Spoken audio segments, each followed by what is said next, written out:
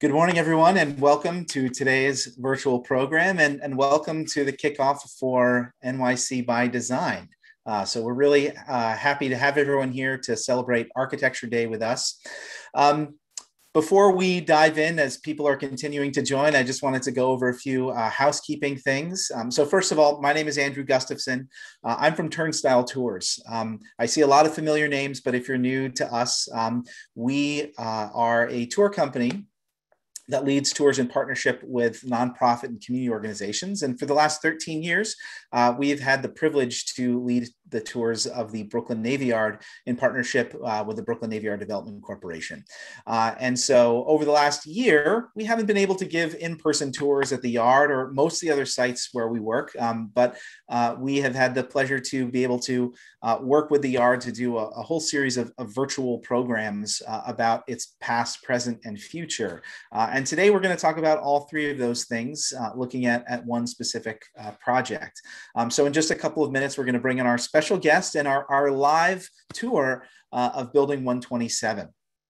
A couple other things just to keep in mind. You know, in the virtual space, we try and be as interactive as we are in giving live in-person tours, and we do that through the chat. So please drop your questions into the chat, and behind the scenes is my colleague Cindy, who will be answering questions and also passing them on to our guest, Rosario. So feel free to drop them in there. We also have closed captioning available. So you can turn that on or off at the bottom of your screen. If you're joining us from a smartphone or a tablet, you just go into the settings and you can turn them on or off, whatever you would like. We also have a number of programs coming up as part of NYC by Design Week, as well as other programs as well. So I just wanted to share those because this will not be our last visit this week to the Brooklyn Navy Yard. Our next program is actually later this afternoon, where we're going to be going down to Bush Terminal in Sunset Park and taking a look at the Made in New York campus. There will also be a live tour of a very active construction site. And then on Sunday, we're going back to the Navy Yard to take a look at Bednark Studio, which is a design build firm in the Yard, and we're going to get a walkthrough of their really amazing space and the incredible facilities and equipment that they have with the owner, Michael Bednark. We also are continuing our ongoing series of virtual programs that explore a wide variety of topics.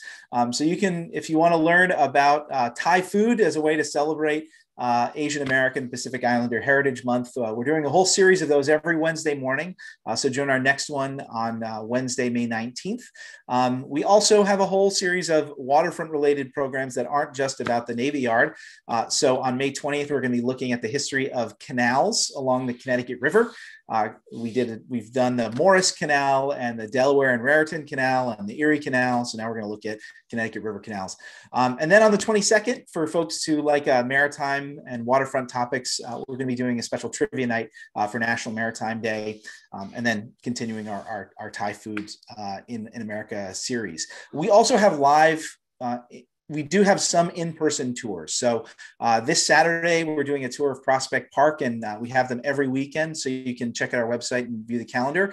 And then coming very soon, within the next few weeks, we're going to be relaunching bicycle tours of the Brooklyn Navy Yard. So stay tuned, sign up for our newsletter, and you can. We're still doing limited capacity, socially distanced tours. So be sure to sign up for those, because I'm sure they're going to sell it very, very quickly.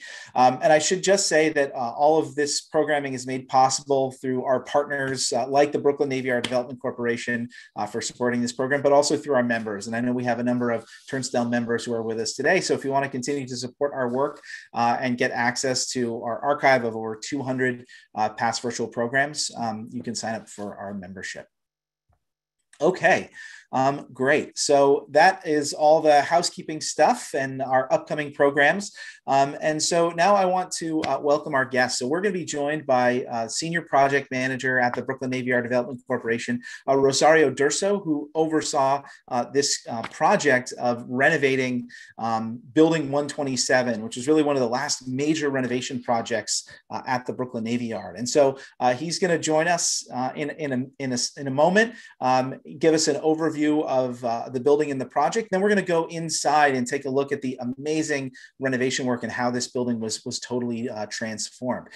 So I see Rosario on our screen, so we'll put the spotlight on him and explore the building a little bit. Hi, Rosario. How are you doing? Hi, Andrew. I'm great. Thank you so much for having me. Yeah, I'll just give a note to folks. When we go inside, cell reception is always a little spotty in the Navy Yard. We tested it out and it should be fine. But if you lose us for a second or two, just bear with us because there are just a couple dead spots in the building. But yeah, tell us a little bit about where you're standing, Rosario. Hi, Andrew. Thank you, guys. Thank you, everybody. So first of all, thank you so much for signing up to this tour of Building 127 at the Brooklyn Navy Yard. It's a pleasure for me to be your host, and I hope you're going to enjoy the project that we'll go over shortly. Today, we'll present to you Building 127, which is the building that we have right behind us. The rehabilitation project started in 2018 and ended in 2020, last year. As we will see shortly, Building 127 is really a building of many lives. And certainly the project that we just finished is not going to be the last one inside the building, and definitely wasn't the first one. Without further ado, and thanks for Andrew for starting introducing me, but I wanted to introduce you to the team and myself again. Again, my name is Rosario D'Urso, and I work for the Brooklyn Navy Yard Development Corporation. The years between 2018 and 2020 have been very busy for me, as I spent the majority of my time inside of this building here. And so yes, the project was completed in 2020. As all successful projects, this project was successful because it was the collaboration of several entities working all together towards a common goal. I'm just one of the many that worked on the project, and I will never thank enough all the talented teams that work together in helping us out, finishing up on time at the project. A special thanks I have to say, and Andrew, if you could go to slide 2, please. A special thanks to all the design team, led by S9 Architecture, who did a fantastic job. Without them, JFK&M, Sealman, Higgins, being available at any time of the day, trying to figure out various construction details on the spot, we will not be here. Or probably we will be here, but maybe in 2024 and not in 2020 as we finished in 2021. Obviously, thanks to the construction team led by Turner Construction, and thanks to all the various entities that believed on the project and saw the potential at the beginning and gave us fundings, resources, and their expertise. Lastly, I obviously wanted to introduce you to the Brooklyn Navy Yard Development Corporation. And Andrew, if you could go to slide 3. I will leave behind the history of the yard, which is a fascinating history. I'm gonna let Andrew chime in and give you a good overview of the history of the yard. I can just invite you to come here, go to the museum that we have at Building 92, or reach out to Turnstiles to have a tour of the Brooklyn Navy Yard. When I joined, that was the first thing that I did. It was extremely helpful for me to understand what the Brooklyn Navy Yard was and what the Brooklyn Navy Yard is now. And that is my focus that I wanted to give you an overview of. The Brooklyn Navy Yard Development Corporation is a non-profit corporation that serves as the developer and the manager for the city-owned land where we are now. We are a mission-driven organization dedicated really to bring manufacturing jobs, quality manufacturing jobs inside the yard, and here in Brooklyn, here in New York City. That is our main mission. And the land that we are managing and developing is about 300 acres. Just to give you an idea, is half of the size of Prospect Park. And Prospect Park is the second biggest park in New York City. So it's a big chunk of land. If you can, Andrew, if you could go to slide 4. The yard, as I said, is 300 acres in area. We have 400 businesses, about 10,000 people working here every day. And if you can jump to slide 5 now. In the last decade, following our mission to bring manufacturing jobs inside the Brooklyn Navy Yard and Brooklyn and New York City, and following our vision for our new master plan, we undertook major adaptive reuse projects that you can see in the slide that you have on the screen. There are many to talk about, from Steiner to New Lab to Wegmans. And now, if you can see in the screen, you see the blue dot. There is also Building 127 that we can add to our portfolio. What we see here are just a few projects that we recently completed. And me as an architect, I'm an architect by trade, is an honor and a pleasure to work here. So let's start our tour. Let's go for a moment, Andrew, to slide 6, if you don't mind. As you can see, Building 127, you should be able now to see the map of the yard. The Building 127 is sited in the southwest corner of the yard. Precisely, and Andrew, if you can go to slide 7. Building 127 is an existing historical 3-story manufacturing building located at the corner of Morris Avenue and 3rd Street. The size of the building is about 300 by 100 feet in plan. The building was originally built in 1903 by the Navy Yard, sorry, by the US Navy. The US Navy then used the building until 1966 when they left the Brooklyn Navy Yard. The building was it has been abandoned for a certain period of time until 1981, when we gave it to Cumberland Sugar Packing, who stayed inside the building until 2016. So yes, Cumberland was packaging sugar inside this building. So come with me now a bit closer to the building so we can start looking at the elevations of the building. Today is an amazing day, which is really helping out our tour. I want to show you now, Andrew, if you can go to slide 8, and then if you can, a few seconds to slide 9. I want to start now to show you how the building is now and how it was previously, back in 2018. You immediately understand that there is something missing here. We didn't have windows. So for some reason, around the first part of the 20th century, we don't know exactly when, the Navy Yard, the US Navy decided to cover up all the openings of the windows. It's definitely, especially for a manufacturing building, it's definitely much easier to cover up a leaky old wooden window rather than repair it and keep it in good condition. So in the first part of the 20th century, the building was completely covered up. So our first challenge, you can see it right away, was really to recreate the openings that were there originally in 1903. The building was originally designed for the repair of ships. Since, again, the Navy Yard was under the US Navy control. So luckily in 2018, when we took over and we started the renovation, luckily we found out that the lintel of the windows were still there, the openings were still in good condition, and it was just a matter, very difficult task, but just a matter of removing very carefully all the CMU blocks to recreate the openings and then reinstall new windows. And Doug, maybe we can pan back a little bit so we can take a look at the building and some of those windows.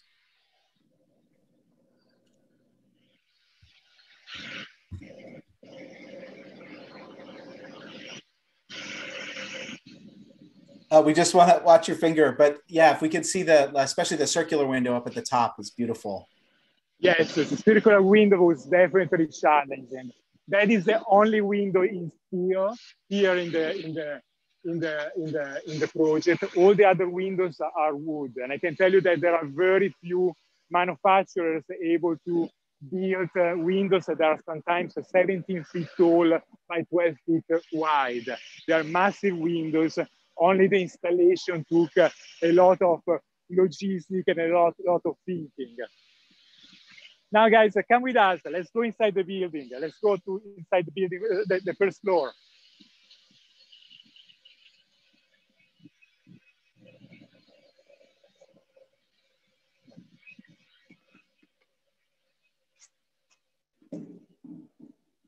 So this is our lobby.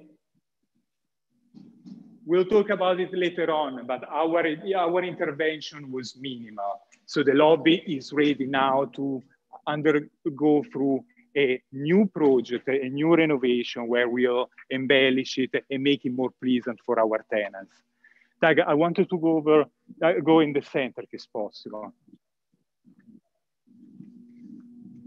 Andrew, if you go to slide 10, you should be able at this point to see the floor plan of the ground floor, just to give you an idea where we are at now. You can immediately see the super high ceiling height. Is a beautiful space and is a manufacturing space. It's ready. You can start seeing ladders, cement bags, a lift here. Is ready again for the new phase. In fact, we recently leased the space to Daedalus Design and Production, a scenery fabrication and production company established here in New York City. And this space is perfect for them and for any installation and any scenery space that they need to design and fabricate here. If they want to do so, obviously they should take advantage of the high ceiling. If they want, they can also build some mezzanines or leave it as is. Image, and Doug, if you can go to slide 11 and then slide 12 after a few seconds. Image that here we had ships coming in and out of the building for the first part of the 20th century. Right here on my right, there were trucks that were leading to that big opening storefront where ships were coming in and out inside the building so that they could be repaired.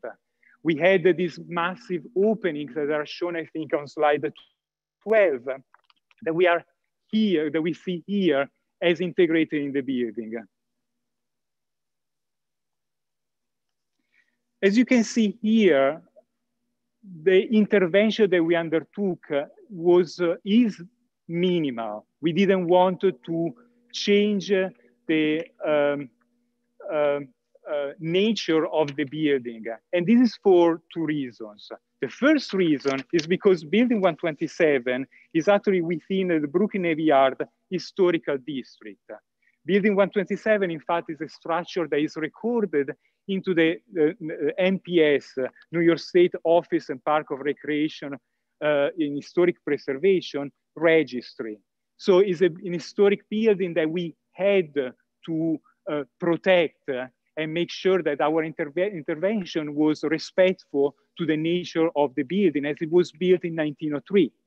But secondly, from perhaps a business point of view, when we started the project, we didn't know what tenant was going to be inside the building. So we wanted to keep the intervention minimal so that any tenant could see the space, could see the potential, and then continue the design, creating their fit-out space. What I find fascinating about this floor is what we called the annex. And I wanted to take you over there just to take a look real quick. I still remember the first time that I saw this space, and I immediately thought, okay, this can happen only in New York City. So what we call the annex, which is now an integral part of the building, is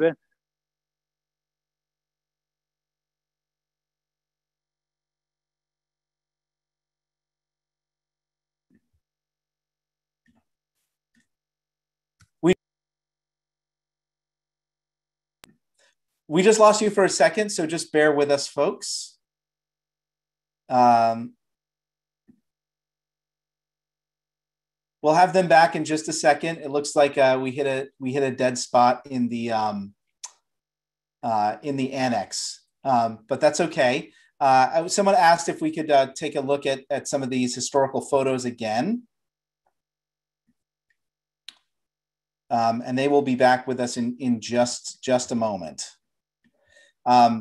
So yeah, a little bit about the historical images that Rosario was talking to us about. And so I just want to explain a little bit about the history of the building, because what you're seeing here is actually what the building was intended to be used for, which is the construction of like lifeboats and launches for much larger ships. So this was actually a wooden boat building shop.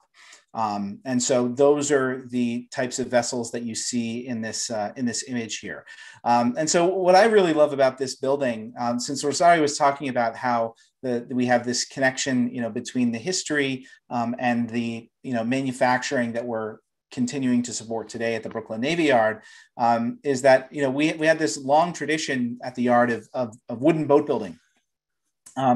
Even long after the end of the age of wood and sail, we continued to employ people working in those crafts of wooden boat building, specifically for the construction of these lifeboats and launches. And so that's what the building was originally built for back in 1904. But as Rosario said, over time, the use of the building changed. And then later on, the wooden boat building shop was moved all the way over to the east side of the yard, which is over today by Kent Avenue. And that building was one of the buildings that after the turnover in 1966, it was torn down. So there's a lot of, historic structures that were lost, in the 1960s and 70s as the property was being turned over to the city, and also being, buildings just were not in a good state of repair. So we lost some of them because of that. But we still have Building 127. And it's really sort of in the core. We call this the late 19th, early 20th century core of the Navy Yard, where we have this concentration of these brick buildings. And like we said, this is one of the last ones to be renovated. But we have them back. Okay, great. Doug, if you could just turn your camera. There we go. And we will unmute you. Thank you, Andrew. Thank you for no worries. Thank you all for holding. Just FYI, we are installing new antennas. And Doug, just flip your camera around. There you go. We are installing new antennas here at the Brooklyn Navy Yard, so I apologize that the connection is still spotty sometimes. But nonetheless, okay. I hope that you guys heard the part of the conversation that we were having about the annex, which I find it a super fascinating space. So we lost you right there when you started talking about the annex. So if you could just briefly tell us yes, of course, bit about the annex space. Of course, the annex is, the annex is a street. The annex was, it is still McDonough Street. In the early 20th century, the US Navy decided, because they needed more space, to cover it up. That is really the street between what used to be the original building 127 and building 22, which is the adjacent building that we have. So in the first part of the 20th century, the US Navy covered it up, and over time, it became an integral part of the building, of building 127, to the point that if you look now at the zoning maps, McDonough Street belongs to building 127. It's an interior space of the building. It's not a street anymore. And I find it extremely fascinating because it's really, I feel like that can happen just in New York City. Moreover, though, as I was mentioning before, the annex at the entire building 127 is an historical register building. So even the cobblestones that we had in the annex, the curb that we have on the side, had to be preserved, and we wanted it to be preserved to keep the nature of the building intact. That is just an example how this type of buildings, manufacturing buildings, brick buildings with big open structural span open spaces can be flexible over time and change depending on the need of the user. But without further ado, now we are on the second floor. The second floor, you can still see the very similar to the first floor, the very high ceiling. It's as well a manufacturing floor, like the first floor. What I wanted to show you here is this floor is good to show you how we found the building back in 2016, 2018 when we came in. You can see it here on the walls with a different color of paint. The building, as we got in 2016, had 6 floors. The building originally was built in 1903 as a 3-story building. But over time, the users, obviously trying to take advantage of the high ceiling height, they decided to install mezzanines throughout the second floor, well, the first floor, second floor, and third floor, creating effectively a 6-story building. That was a major initial task that we undertook during our rehabilitation in 2018, where we had and we wanted to demo this floor area to recreate the space as again they were back in 1903. So Doug, sorry, Andrew, one thing that I wanted to ask you, if you can go back 1 second to slide 13. So slide 13 should show you now the floor plan of the second floor. One thing that I wanted to highlight is that because of the high flood level here at the Brooklyn Navy Yard and in Brooklyn, in this area in general, we decided to locate all the mechanical rooms at this level. The first floor and second floor mechanical rooms are all here. We have the fire pump room, electrical closet here that serves the entire building. Moreover, we're gonna undertake this year and next year another major project inside the building where we're gonna relocate the substation that is currently on the first floor and move it up to the second floor. As you know, and as you can imagine, back in 2012, because of Sandy, we had major damages on the ground floor of this building. So now, after coordinating with FEMA, we've been able to do the right thing and to move all the mechanical rooms above the floodplain. So the open floor plate of this floor is perhaps slightly affected by this decision, but we do believe that it's the right decision for the long term of the building. And Rosario, will that open up more space on the first floor as a result? That's correct. That's correct. The substation on the first floor is going to be demoed, and the space is going to be given to the current tenant of the first floor. So, yes, this is an amazing space. Real quick, I wanted to show you the roof of the annex, where always following the strategy of relocating all the mechanical rooms and equipment above the floodplain, we located our generator, our emergency generator here on the roof of the annex, as well all the chillers for the air conditioning. This was, it seems easy to do, but obviously since the roof of the annex had been built as a temporary structure in order to support the weight of this new mechanical equipment, we had to install damaged steel from building 22, which is the building that you see in front of us, to building 127. We repaired the roof membrane of the annex, as well as we reinforced the structure of the light steel trusses underneath. It was a major scope. And as we look across this quote unquote street, we can see that building 22 has windows similar to what building 127 had. They're all covered over. Absolutely, absolutely. Yes, I mean, obviously, being an architect, I will never approve this decision, but I do understand that, again, for manufacturing purposes, it's much easier to work in front of or to use, to put equipment in front of an opaque wall rather than a window. And particularly because windows are obviously difficult to maintain sometimes. But the windows that we installed here are, I think, at the end, a successful example of what can happen when this type of rehabilitation projects happen. What we see here, maybe Andrew, we can go, sorry, Doug, we can go over there where we have the biggest windows of the building. So, and are there any plans to do a similar renovation for building 22? Actually, building 122, yes, is already undergoing some renovation. Renovations led mainly by the tenants.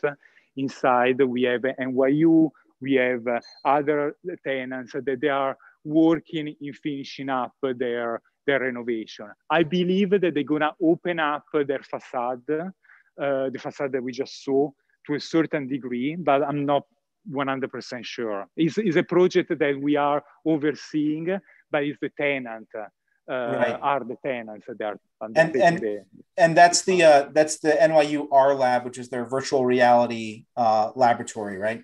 Exactly, which we are super happy to have. It's going to be a very interesting space, innovative in terms of study for sound and acoustics. So Andrew, one thing that I wanted to show everyone is the size of these windows. As I mentioned earlier, here we are talking about a 12 feet by 17 feet tall window. All this is wood, as it was originally. It's beautiful. At the moment, it's just primed. The only big difference, and I hope that the tenants will appreciate it, is that the glass is double pane and not a single pane as it used to be. We are trying to obviously do the right thing from an energy consumption point of view as well. And also from a sound perspective, right? Because you're right next to the Navy Yard's cogeneration plant. That's correct, absolutely. Absolutely. All right, guys, so this is the second floor. Come with us on the third floor, which is amazing.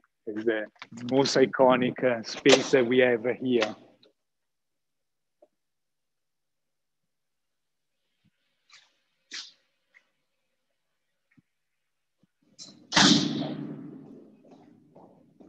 While we're walking, I can show some before photos from some of these floors. So I'll show absolutely.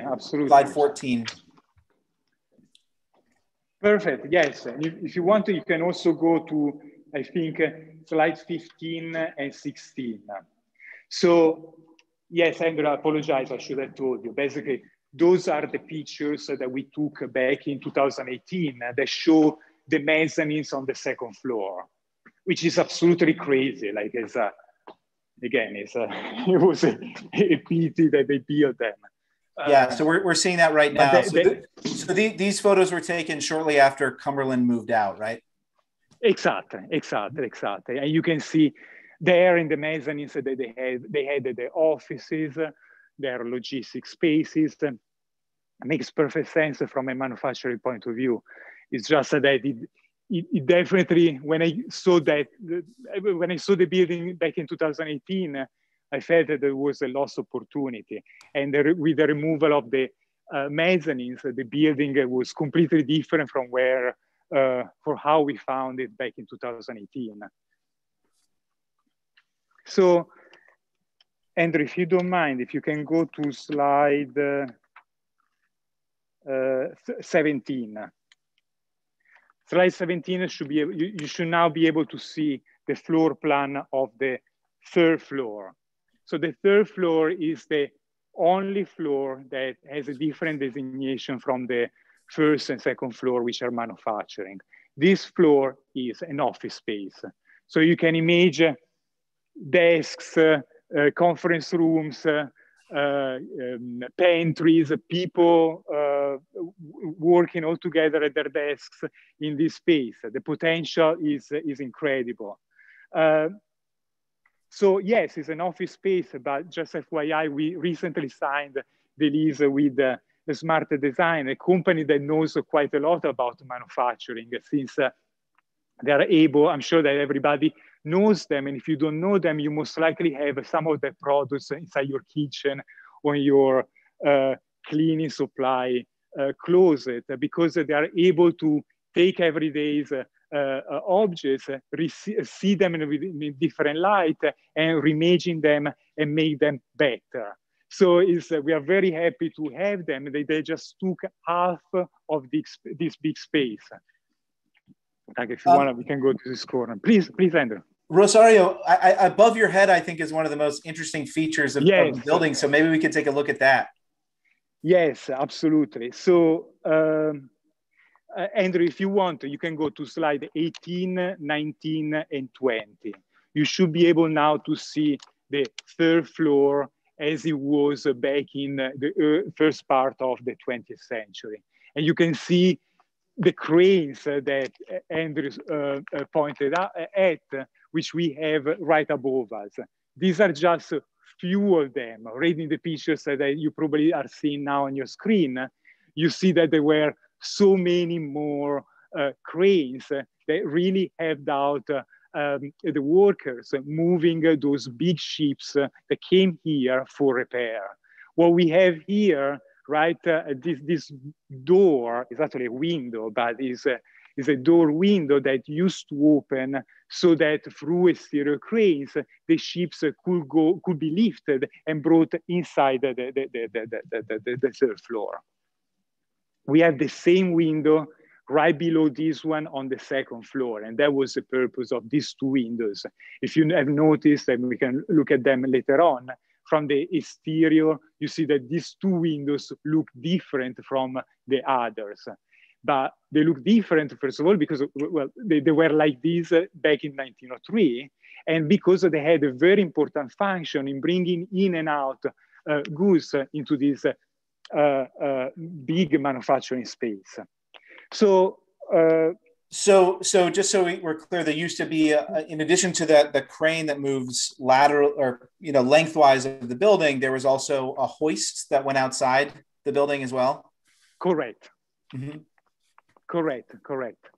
And you find these cranes on the second floor as well, right? Yes, we have them on every floor, and like the cobblestones that we had at the annex, those are historical elements that we could not touch. And obviously we didn't want to touch them because they are representing the history of the building perfectly. They are not in working condition. We removed the electrical connections during our rehabilitation projects. You see now that there are some ductworks in the way, light fixture in the way, so let's not plan to move them anytime soon, but they are absolutely beautiful. And again, they are representative of how the building used to be when it was built. Doug, Andrew, I might have directed you to the wrong slide earlier on. That's okay. I have the I have the slides up now, so we can see the hoists.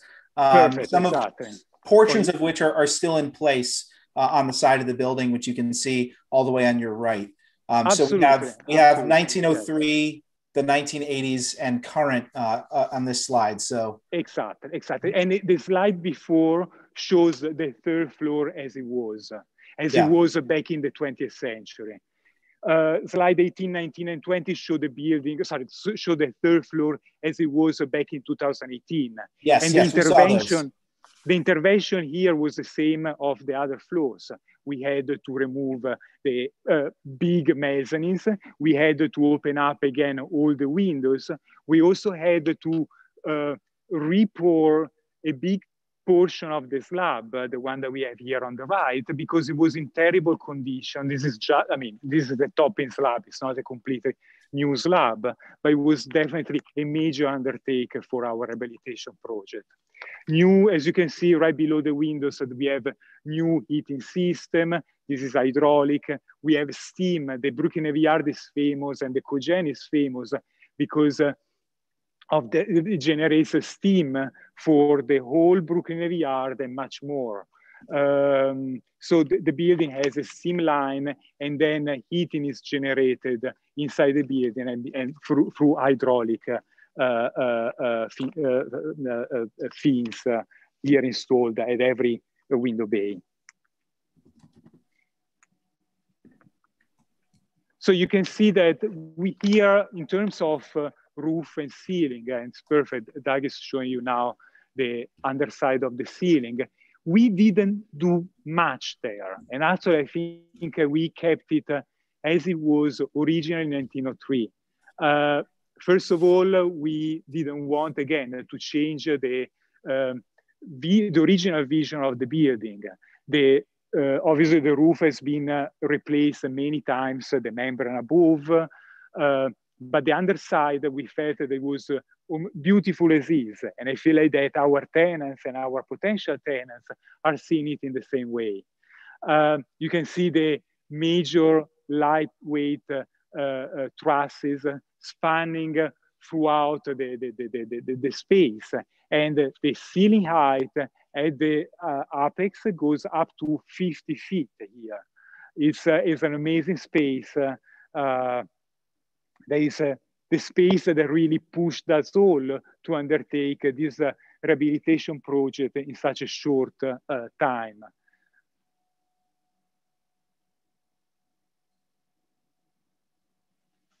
So I think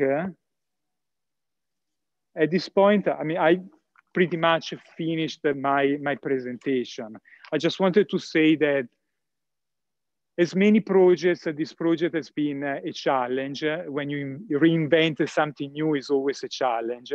Again, every part of this big engine, every little gear worked well all together in order to achieve this common goal of bringing back to life this building. Obviously, you can see me now without mask, which is so unusual in these days, but let's not forget that we had to also finish up this project during COVID, during the pandemic that affected everybody so much. If you remember, about last year, this time in March, April, the governor had issued an executive order to stop all construction, to have the city pretty much in a complete lockdown. And but because of what we are, because of the mission that we are pursuing, because of the fact that the Brooklyn Navy Yard was at the time producing PPE material, we were able to continue the construction during those tough times. So it was even more difficult than any other project that we were able to undertake normally, just because of the exceptional conditions that we had back in 2020. Nonetheless, everybody, DOB, all the public agencies included, worked with us in trying to finish up as soon as possible. And that was incredible. And I just want to, again, thank everybody for working together towards this common goal. Yeah, Rosario, thank you. And we have lots of questions from the audience, so stick around, everybody. Sure. But thank you for showing us around. I had a question, since you were just talking about the roof, which is, maybe we can take a peek, but the roof, I don't know if we can see it on Zoom, but you know, every square inch of that roof has nails coming through it. So can you tell us a little bit about, because you said you left the roof largely untouched, but yeah, what can you tell us a little bit about the construction of it, and you know, keeping that kind of not only the structure but the aesthetic?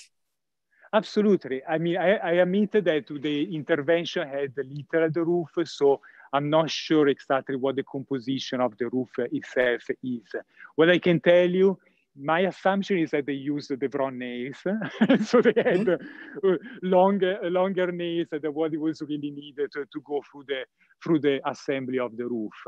I'm assuming back in the 20th century, I'm assuming that that was the purlins, the underside of the roof, that those small planks run in between the secondary steel structure. And underneath, we might have probably a 2 inches, 2.5 inches layer of batt insulation, and then another layer of plywood nailed underneath. So the top layer of the roof is literally nailed through this assembly into the purlins of the roof, which is basically what we see here. Andrew, one thing that I wanted to mention about the roof is to mention what we didn't do. If you look well, right above me, we have skylights. The skylights have been covered up, I believe, in early 80s by Cumberland in order to preserve, to maintain the building. The building at that point was in bad shape. It had been abandoned for a few years after the US Navy left. So the roof was not in great condition. So Cumberland and the Navy Yard undertook this renovation of the roof, applying a new membrane above the skylights, which we, Brooklyn Navy Yard Development Corporation, we are maintaining regularly every 10, 15 years. We have a standing warranty until 2027. And so we decided not to reopen the skylights just because the roof was already in good condition, and we just decided not to take the risk. As everybody knows, skylights can leak, do leak, and so we decided to not embrace that task in our rehabilitation project. That said, I mean, it was well known by NPS, by the historical district, and was accepted as a decision that we made. We have another question here from your colleague, John Coburn, and he asks, what was the most difficult or challenging part of the project? Well, hi, John. So, well, there have been many difficult parts, but like any other project, I don't complain. It's like it's normal. It would not be fun if everything was going to go easy all the time. Definitely, COVID was a big surprise, but the biggest problem that we had was the procurement of the windows. As I mentioned earlier, unfortunately, there are very few manufacturers able to restore this type of windows and recreate this type of windows and install them as well. Something that I didn't mention earlier, the windows that we have downstairs between the annex on the ground floor, between the annex and the main space of the ground floor were original. We took them and we restored sash after sash, all the windows. It was a never-ending task. And that was perhaps the problem, is that we were under a very aggressive schedule, and the time that our manufacturer took to restore those windows has been a bit too long. So we had to adjust the schedule accordingly, eating up on other tasks that we could have taken a bit longer to undertake. These windows here instead are completely new. These have been built piece by piece by the same manufacturer.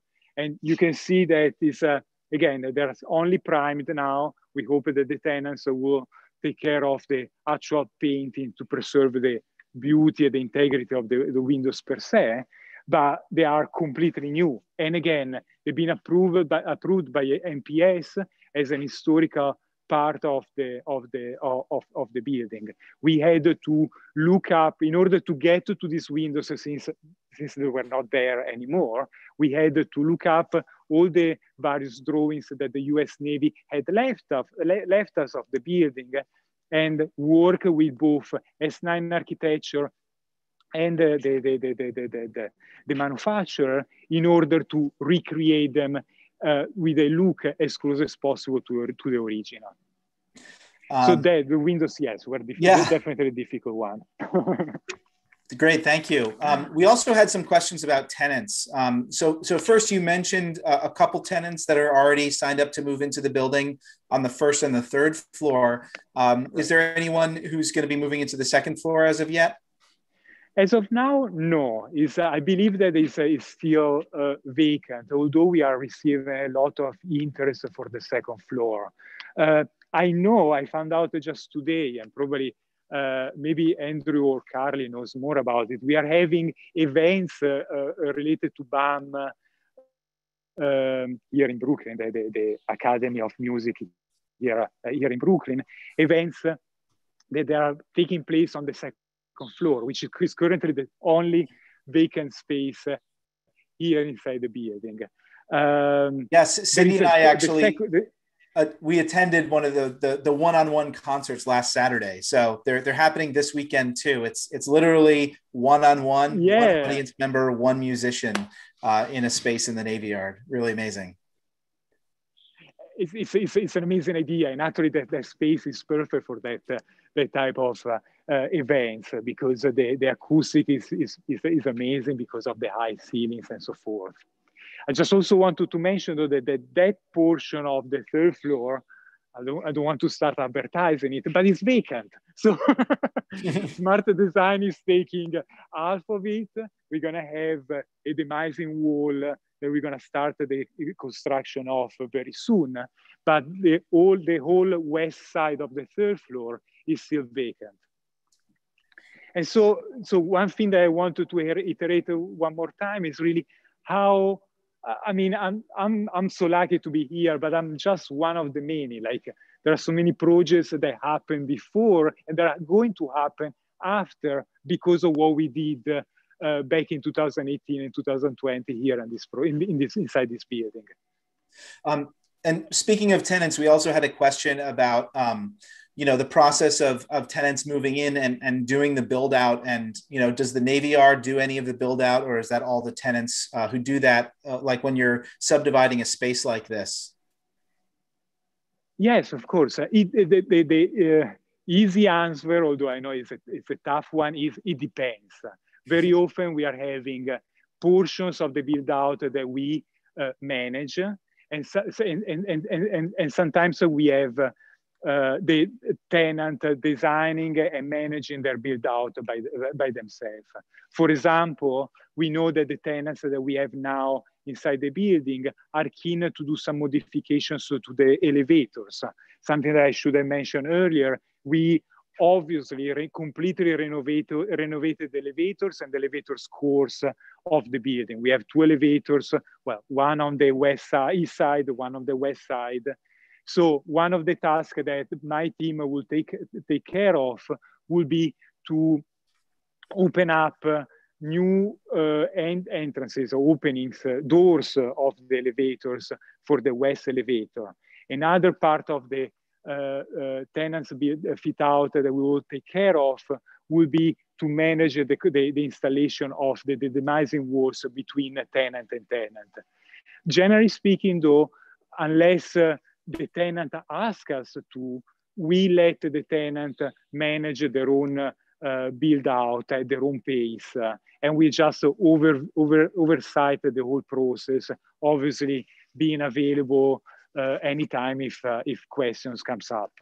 Mm-hmm. Thomas had a question about the heating. Does this building still use the steam radiators, or has they been refurbished? They've been refurbished in a way that we have steam coming in into the building. We have then the steam. I'm an architect, so I'm sorry for all the mechanical engineers that are going to hear this, but the steam into the pump room heats up water, and then the hot water runs into these hydraulic radiators that we have underneath, in front of us, underneath the windows. We have one radiator every window, and is, we believe, doing the mechanical calculations that they are more than sufficient to provide the heating into the space. Nonetheless, something I wanted to highlight is that we also gave air handling units to the tenants.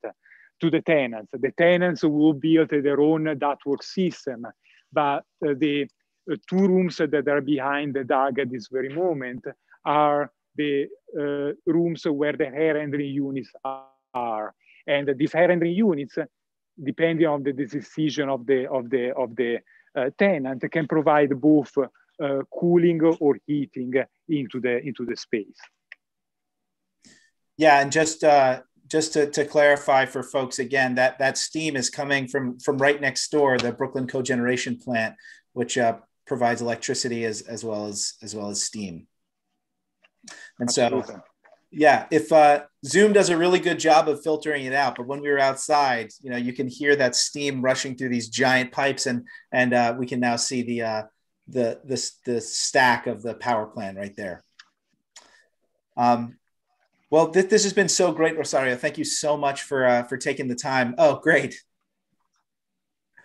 Thank you so much for taking the time to show us around. And I think this was a really fantastic way to not only introduce this project, but, you know, introduce the Navy Yard and the mission and all the work that's done to really be stewards of this incredible, you know, historic site, and turn it into something useful for the people of New York and creating good quality jobs. So thank you for your presentation, but also thank you for all the work that you and the whole team at BNYDC does. So thanks so much. Thank you so much. Thank you. Well, great. So again, folks, thank you for joining us. Thanks for all of your wonderful questions.